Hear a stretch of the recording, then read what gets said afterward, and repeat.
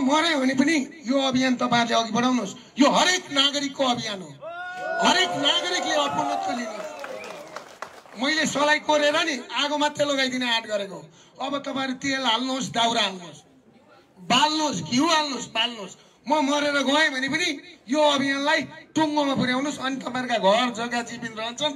तपाईहरुले आफ्ना छोराछोरीलाई टिको लाउन पाउनुहुन्छ घरमा बसेर, नभए पाउनु हुँदैन। त्यस कारणले गर्दाखेरि भोलिको कार्यक्रम हाम्रो जुनसुकै प्रधानमन्त्रीले रोकुन्, जुनसुकै त्यो लागोस्। आज हामीले हेरेको मात्रै। र अर्को कुरा हेर्नुहोस्, 5 दिनदेखि पेट्रोल पम्पमा तेल छैन। हेर्नुहोस्, यस्तो पनि आतंक हुन्छ, राज्य आतंक। तपाईको माथि के अरे त्यसको नाम, कुन पार्टी प्यालेसमा गएर बसमा चढेर जाऊ तिमीहरू भनेर पुलिस प्रशासनले लाउँदै रहेछ। एसआर पार्टी प्यालेसमा हाम्रा मान्छेहरूलाई नजरबन्द गरेर राखेको छ। अब चुनावमा भोट माग्न जान्छन् यिनीहरू, जान्छन् सिधै हैन, आफूले खाडा गरेर हाल्दैछ। मैले के भनेको थिएँ,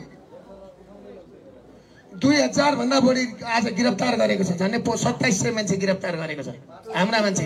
नेपालको इतिहासमा 2700 मान्छे गिरफ्तार भएको नेपालको इतिहासमा। 46 सालको पनि आन्दोलनमा मैले हेरेको, 62-63 को आन्दोलनमा पनि भाग लिएको, जनयुद्धमा पनि भाग लिएको। तर 26-2700 मान्छे पक्राउ खाने भनेको रेकर्ड। एउटा दुर्गा प्रसाईले चलाएको अभियानमा 2700 मान्छेले चाहिँ तपाईको चाहिँ गिरफ्तारी दिनु भनेको नि। तपाईहरु सबैजनाले गिरफ्तारी दिउँ त भोलि दिउँ न, जम्मैजनाले पक्री भनेर कहाँ लगेर राख्छ। यिनीहरूले केही गर्न सक्दैन, बेलुका छोड्नै पर्छ। अघि साथीहरूले थानामै नारा लाउँदै थिए।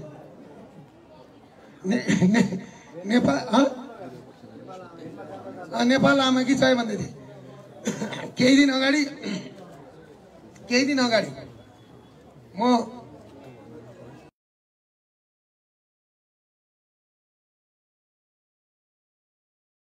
मलाई सलोट गरेर के भन्नुभयो भनेदेखि, हामीले बाहिर त भन्न मिल्दैन, तर तपाईले गर्नुभएको यो अभियान छ सही छ, दुर्गाजी अघि बढ्नुहोस् भन्नुभएको थियो। उहाँले डिआइजीले त्यति बुझेको रहेछ। हेर्दै जानुहोस्, यो अभियानले पुलिसभित्र विद्रोह आउँछ। यहाँ अस्ति त्यो बलात्कार गर्न खोज्दाखेरि पुलिसका श्रीमती 7 वटी थिए। त्यहाँ पुलिसका श्रीमती, कुरा बुझ्नुभयो कि? यी भ्रष्टाचारीहरूले त्यो स्थितिमा पुर्याएको छ। त्यसले गर्दाखेरि मैले जहिले भनेको छु नि, यिनीहरू गलत ठाउँमा आएर ठोके क्या। टाइटानिक पनि गलत ठाउँमा आएर ठोकिँदाखेरि नि डुब्या थियो, यिनीहरू गलत ठाउँमा आएर ठोकिए क्या। टाइटानिकको कथा र नि यो नेपालका तस्कर र यी त नेतै होइन नि, व्यापारी हुन्। व्यापारीहरूको कथा र दुर्गा प्रसाई चाहिँ पुरै के भयो भन्दाखेरि आइस भयो क्या। आइस दर आइससँग ठोकिए। हिजो तपाईले 3 गुणे मैले अघि हिजो त हेरेको थिएन।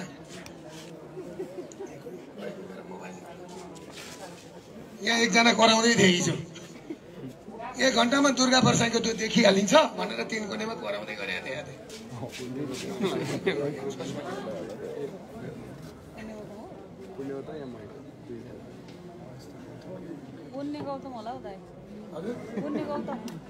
गौतम बिचरा त्यो भाइको के कुरा गर्नु र।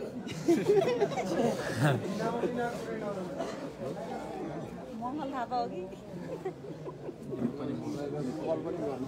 अलि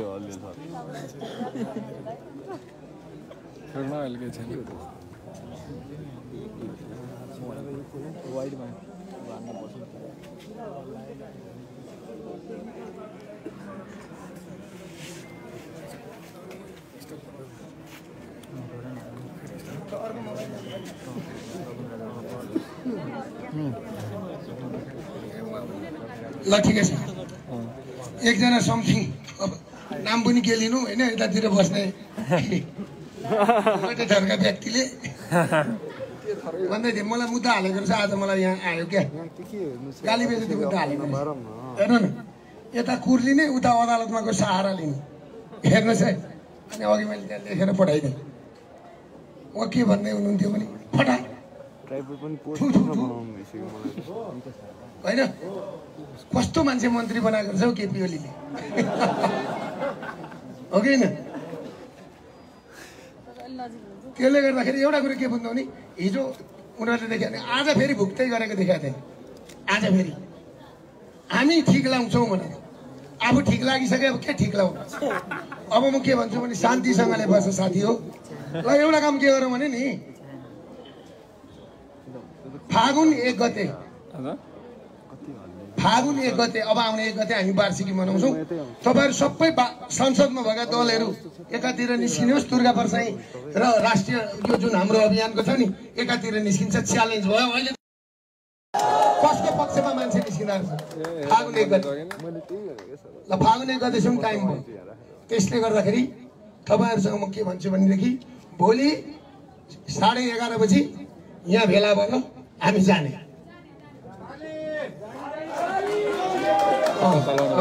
फागुन 1 गतेसम्ममा साथीहरूलाई जाने इच्छा छ बाहिर जाऊ होइन भने त्यतिखेरसम्म मान्छे भेला गर भोलि 11:30 बजी म पनि जान्छु अर्को कुरो हस्पिटलमा भएका घाइतेहरूलाई शीघ्र स्वास्थ्य लाभको कामना गर्न चाहन्छु साथै हाम्रा आज जुन पक्रेका साथीहरूलाई यथाशक्य रिहा गर्नु पर्यो बिना शर्त होइन बिना शर्त रिहा गर्नु पर्यो र आज होइन आज उनीहरूले बिना शर्त रिहा गरेन त भोलि फेरि कसरी त जेल छैन नि त ठाउँ त पक्रेर थुन्ने ठाउँै छैन होइन त्यो उनीहरूकै ऊ छ भ्रष्टाचारीहरूका त्यसले त्यस्तै मान्छे राखेको छ त्यसले गर्दा तपाईँहरू एउटा कुरो के बुझ्नुहुन्छ नि पुलिस थानामा केही हुँदैन लगेर त्यो भित्र थुन्दैन हिरासतमा त्यहाँ भित्र लगेर राख्छ मजाले नारा लगाएर नि पुरै डिस्टर्ब गरेपछि एकछिनमा छोडिदिन्छ क्या तर ग्रुप जानुपर्छ एउटा होइन र हामी नेपालको झन्डा बोकेर हिँड्नु आज हेर्नुहोस् दौरा सुरुवाल ढाका टोपी लगाएर हिँड्नु भएन यो बाटोमा पक्रेर थुने दौरा सुरुवाल नेपाली पोषक लगाएर हिँड्ने मान्छेहरूलाई थुनिया छ यहाँ भनेपछि राष्ट्रिय झन्डा बोक्दाखेरि थुनिया छ भनेपछि नि यो देश कसले चलाएको छ भन्दा पादरीहरूले हो कि होइन पादरीहरूले चलाएको देश त्यही भएर होली वाइन खानालाई नि गुरुहरू 3 दिन सोल्टीमा बसे प्रधानमन्त्री भएको बेलामा कहिले कम्बोडिया पुग्छन् कहिले कोरिया पुग्छन् त्यसले गर्दाखेरि यिनीहरूले अपराध गरेको छ त्यो भन्ने भोलि हामी सबैजना एक भएर एक ढिक्का भएर होइन मैले भने त मैले भनिसकेँ भक्तपुर जिल्लाका न्यावर समुदायका साथीहरू जुनसुकै समुदायका हुन् भक्तपुरमा ललितपुर कीर्तिपुर होइन काठमाडौँ जिल्लावासी सम्पूर्णलाई आह्वान गर्छु नगरवासी सबैलाई म त सक्दाखेरि बालन भाइले पनि आइदिनु मेयर साहबले बालन भाइले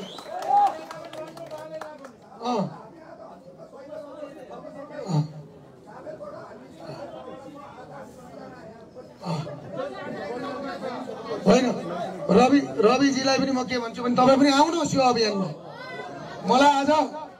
मलाई प्रेम बानिया भाइले अमेरिकाबाट फोन गरेको थियो मैले उहाँलाई भने तपाईँ अमेरिकामा बसेर नेपाल नखोज्नुहोस् 100 अभियान नभन्नुहोस् नेपालमा बसेर नेपाल खोज्ने हो दुर्गा प्रसाई यस्तो अभियानमा हिँडेको छ मैले नेपालमा चोइस अभियानको अभियान पनि चलाउँदैछु मैले उहाँलाई भने आज एउटा नेपाल साउदी र कतारको 50 डिग्रीको तातोमा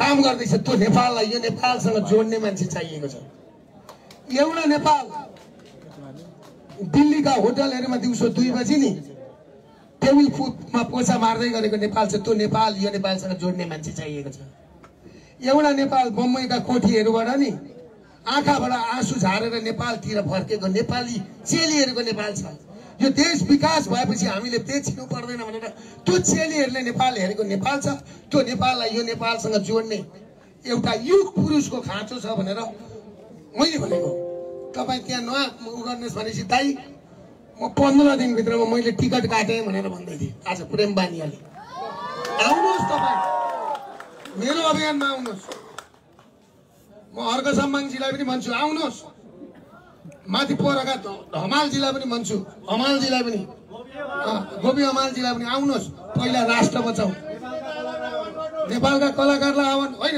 कलाकार सबै यो नेपालले बोकेका, यो धरतीले बोकेका र आकाशले छोपेका सबैलाई भने मैले सबैले तर आऊ नेपाल बनाऊ। मैले भनेको छु पटक पटक, एउटै कुरो आयो साथीहरू भन्छन्, अर्को कुरो छँदै छैन, उही घुमेर भन्नु पर्छ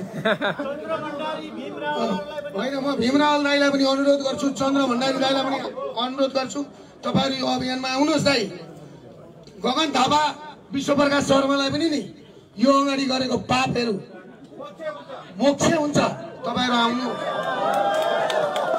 मोक्ष हुन्छ होइन। त्यसले गर्दाखेरि आज मैले सुनेको केपी ओलीले 4 पल्ट प्रधानमन्त्रीलाई फोन गरेको थियो। गङ्गा चौधरी त आइसक्नु भएको छ,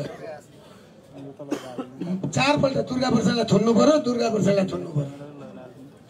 गृहमन्त्रीलाई त्यतिकै प्रेस थुन्न त थुन्ने, के गरेर थुन्ने लगेर।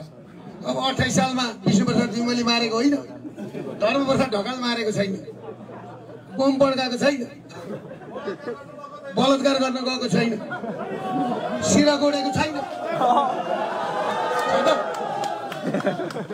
कार्यकर्ताका श्रीमती लिएर हिँडेको छैन। तिमीलाई केन्द्रीय सदस्य पोलिट ब्युरो बनाइदिन्छु भनेर घुमाउन केटीहरू लिएर हिँडेको छैन दुर्गा प्रसाद। क्लियर कुरा। यिनीहरूका त भाइ भेट खोल्दै जानु भने नि, यिनीहरूका त्यो अपराधी यी कम्युनिस्ट होइनन्, नजाउँ पर्छ होइन, नाम खोलेर नजाउँ। केन्द्रीय सदस्य पोलिट ब्युरो भइहाल्छ नि कमरेड, सक्यो। त्यसले गर्दाखेरि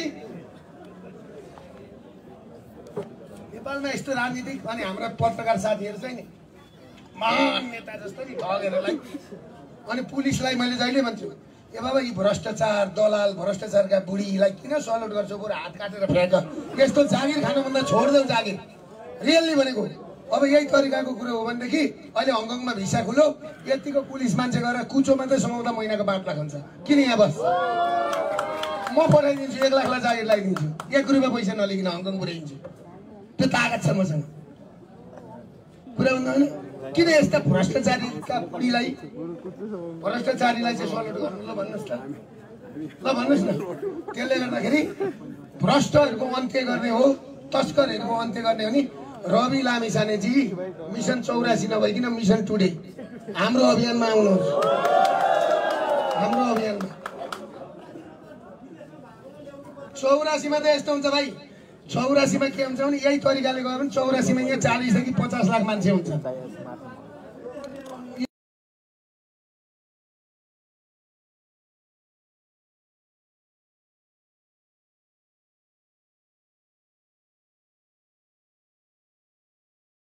यो मान्छे हुँदैन आउनुभएका हाम्रा दाजुभाइ दिदीबहिनीहरू र बाहिरबाट आउने काम हेर्नुहोस्।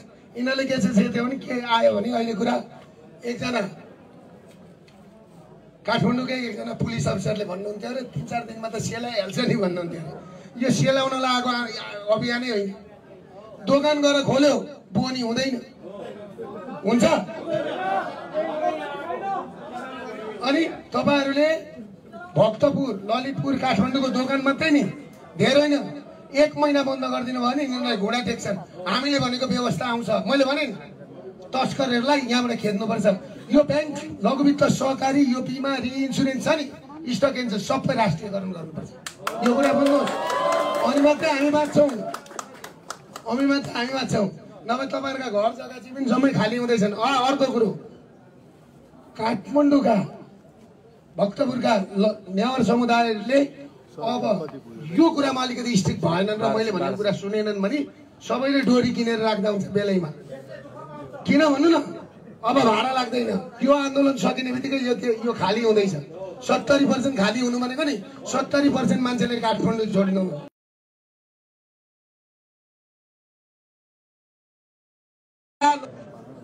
कसरी बुझाउँछन् यो मजाक नगरून् साथीहरूले। मैले त एउटा केस्रा हुँदैन र भनेको छु। ल बिके लिएर आउँ, सिए लिएर आउँ, यहाँ चार्टर्ड एकाउन्टेन्ट नि छ नि मेरो, हो कि होइन?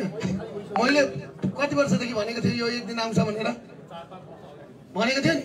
एक दिन यस्तो दिन आउँछ लुटपाट हुन्छ नेपालमा भनेर भनेको थिएँ। अब हेर्दै जानुहोस् लुटपाट सुरु हुन्छ।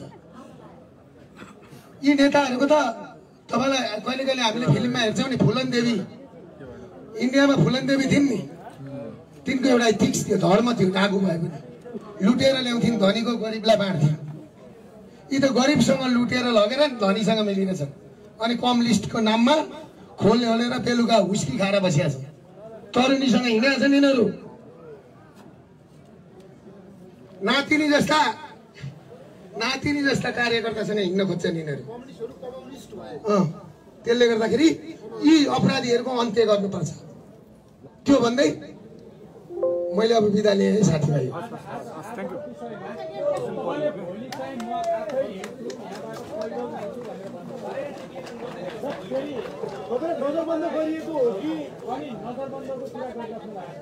के भन्नु म आफै यहाँबाट पैदल जान्छु भनेर भन्नुभयो हैन तपाईहरु नजर बन्द प्रशासनले चाहिँ पुष्टि गरेको छैन नजर बन्द अब आउने कतिपयले के भनिरहेको छ भने दुर्गा प्रसाई जनाएर पक्राउ पर्छु कि भन्ने गर्दैदेखि गोली खान तयार छौँ भनेको पक्राउ पर्ने डरले घरबाट निस्केन पनि भनिरहेको छ तपाईँलाई एउटा कुरा राज्यले चाह्यो भने पक्राउ पर्ने डर हुन्छ जहाँबाट पनि लगिहाल्छ कस्तो खालको कुराहरू हुन्छ मेरो भाइ लगिहाल्छ नि बिहान तपाईँको दुईजना डिएसपी आएर तपाईँ एरेस्ट अन्डर एरेस्ट के भन्छ हाउस एरेस्ट हुनुहुन्छ तपाईँ बाहिर नजानुहोस् हामीलाई त्यही छ माथिबाट निर्देशन भन्नुभयो मैले अब डिएसपी जस्तो मान्छेलाई होइन पुलिसको इन्सपेक्टर पुलिस जस्तो मान्छेहरूलाई मैले किन सम्मान गर्ने हुनाले मैले गरेँ त्यसले गर्दा तपाईँले एउटा कुरो अहिले आएर हामीले सुरक्षा दिएको भन्छ तपाईँले एउटा कुरो के बुझ्नुहोस् भने नि यो भन्ने नै उनीहरूको त्यही हो यदि भोलि जिल्ला प्रशासनले अनुमति नदिएको खण्डमा चाहिँ तपाईँ के गर्नु भोलि पनि यही भने पनि के गर्नुहुन्छ तपाईँ के भन्नु भोलि पनि यही गर्नु हो के भन्नुहुन्छ होइन भोलि त यहाँका जनताले मलाई लिएर जानु पर्यो नि जनता मर्न तयार हुनु पर्यो लिडरको लागि यो मेरो लागि होइन तपाईँलाई म एउटा कुरो भनौँ पत्रकार मित्र तपाईँ पत्रकार हो कि के हो पत्रकार होइन होइन त्यहाँ मोबाइल चाहिँ क्यामेरा ठिकै छ के भन्नुहुन्छ नि मित्र यो मुलुक जोगाउनलाई मुलुक रहँदैन मैले भन्दैछु पटक पटक सिक्किमको भूगोल रह्यो सिक्किमका नेपाली रहे तर सिक्किमको पहिचान हरायो तर सिक्किमका नेपालीसँग आज पैसा छ तर पहिचान छैन यो कुरा बुझ्नुहोस् तपाईले यसो भनिरहँदा भोलि भवितव्य आइलाग्यो भने त्यसको जिम्मा कसले लिन्छ भोलि भवितव्य आइलाग्यो कसैको ज्यान गयो भने त्यसको जिम्मा कसले लिन्छ जसले मार्छ त्यसले लिन्छ राज्यले लिन्छ भोलि तपाईको अभियान अगाडि बढ्छ तपाई रोकिनुहुन्न मेरो अभियान रोकियो भने नि 80% नेपालीले आत्महत्या गर्नुपर्छ मजाक गरेको छैन मैले कस्तो खालको कुरा गर्नुहुन्छ तपाईलाई मैले एउटा कुरा भनौँ म तपाईहरुलाई आज एउटा कुरा भन्छु हिजो नाला पानीको लडाईँमा नि यहाँ मलाई धेरैजना साथीहरूले भने यही आन्दोलन गर्दा अहिले आयो हैन ए ल म भोगहडताल बस्दिनँ म गोविन्द केसी होइन भोकै बसेर नि होइन हुँदैन भाइ लड्नुपर्छ त्यो कुरा नगर्नु म बेकुप होइन म लड्छु क्या म तपाईँलाई एउटा कुरा कि म लड्छु व्यवस्था परिवर्तन नभएछ लडिरहने हो कस्तो कुरा गर्नु छ मेरो भाइ तपाईँ अहिले चिने हो साथीलाई स्वास्थ्य खबरमा हुनुहुन्थ्यो गोविन्द केसीलाई सबैभन्दा बढी तेल लाउने मान्छे उहाँहरू आज मैले त्यतिखेर पनि भन्थे एक दिन गोविन्द केसीका कारण यो देशका मेडिकल शिक्षा स्वास्थ्य शिक्षा सिद्धिन्छ भनेको सिद्धि कि सिद्धिएन आज मैले भनेको ठाउँमा आउनु भयो नि हो मैले अनिलले गर्नलाई कति भने नगर न भन्दा गोविन्द केसी भनेको त भगवान हो भन्थ्यो त्यो एउटा रोग थियो त्यसले गर्दाखेरि तपाईँ के बुझ्नुहोस् नि यही भक्तपुर जिल्लामा अरू 5 वटा मेडिकल कलेज थियो भने के हुन्थ्यो संसारका विद्यार्थी यहाँ पढ्न आउँथे कुहिरेहरू पढ्न आउँथे अर्कै हुन्थ्यो संसार यहाँ त मेडिकल कलेज धेर भए नर्स धेर भए डाक्टर धेर भए +2 भन्दा माथि पढाउनु हुँदैन लेखेको लेखै सक्नु भयो नि तपाईँहरूले उजाड बनाउनु भयो होइन यस्तो सुन्दर देश म के चाहन्छु अहिले पनि यो स्विजरल्यान्डको मान्छे हनीमुन मनाउन नेपाल आयो मैले त्यस्तो नेपाल सोचेको स्विजरल्यान्डको मान्छे बिहा गरेपछि नेपाल सम्झ्यो बुझ्नुभयो गुरु त्यसले गर्दाखेरि नि मैले 10 वर्ष अगाडि भनेको कुरो पुगेको पुगेन तपाईहरुको 10 वर्ष अगाडि गएको थिएँ म हैन मैले पटक पटक भने हैन 10 वर्ष अगाडि मैले बोलेको कुरा आज रवि लामी छानेहरु बोल्दैछन् भनेपछि नि 10 त्यहाँ 30 झन्डै 3500 दिन अगाडि भनेपछि 3500 किलोमिटर अघि त दुर्गा प्रसाई रहेछ नि भिजन रहेछ नि दुर्गा प्रसाईको भिजन रहेछ तपाईलाई म एउटा कुरा के भन्छु भने मुलुक सक्यो भाइ मुलुक हामी 70 वर्ष पछाडी छौं अहिले त्यसले गर्दाखेरि मजाक नगरौँ र अहिले हाम्रो पश्चिमतिरको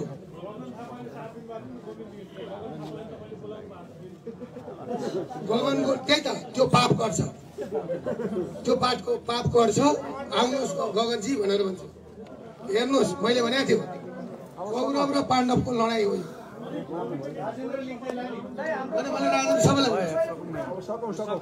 हाम्रो यो अरू कुरा नजाउँ ल यो उसमा जाउँ अहिले के गर्यो हजुर नमस्कार है मेरो नाम रोमजङ स्वार यो गणतन्त्रवादीहरूले महेन्द्रनगरमा महेन्द्र राजाको शालिग तोडेर त्यहाँ भीमदत्तको शालिग राखेका थिए आज हाम्रा साथीहरूले त्यो भीमदत्तको शालिग तोड्दा त्यहाँ गोली चलेको छ त्यहाँ महेन्द्रको शालिग राख्ने लगभग कन्फर्म भएको छ धनगढी र महेन्द्रनगरमा आज ठाउँमा टायर बोलेको छ ठाउँमा रागी जुलुस निस्किएको छ यसै गरी नै यहाँका साथीहरू पनि यो अभियानलाई अगाडि बढाउनुहुन्छ आशाका साथ अगाडि बढाउनुहुन्छ भने धन्यवाद एकछिन ठिक छ अब पत्रकार सम्मेलन लगभग सकिएको छ मात्र पनि रुट तपाईहरुलाई भोलिको रुट फाइनल गरिदिँदैछु है यो रुट तपाईहरुले लिएर गएर साथीभाइलाई जानकारी गराइदिनु होला प्रश्नोत्तरीको सवालमा कति प्रश्नका उत्तर अध्यक्ष नभइकन हामीसँग पनि हुन सक्छन् पत्रकार मित्रले त्यता पनि ध्यान दिनु होला एकैछिन मैले के भने